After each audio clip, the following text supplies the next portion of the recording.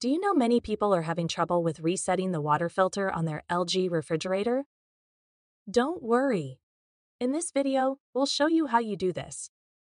Let's start. Step 1. Unscrew air filter. Step 1. Unscrew the screw at the air filter to access the water filter. Step 2. Remove air filter. Step 2. Press on the hooks at the air filter and carefully remove it. Step 3. Dry the filter. Step 3. Leave the filter in the sun to dry completely or use a hairdryer.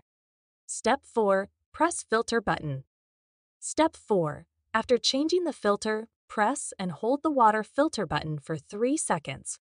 By following these steps, you should be able to easily reset the water filter on your LG LRSXS2706S refrigerator. Still need help? Visit our website for the complete manual. There you will also find questions and answers from other LG users. Did you find this video helpful? By subscribing, you help us continue to answer users' questions. So, subscribe to our channel. Thanks for watching, and see you in the next video.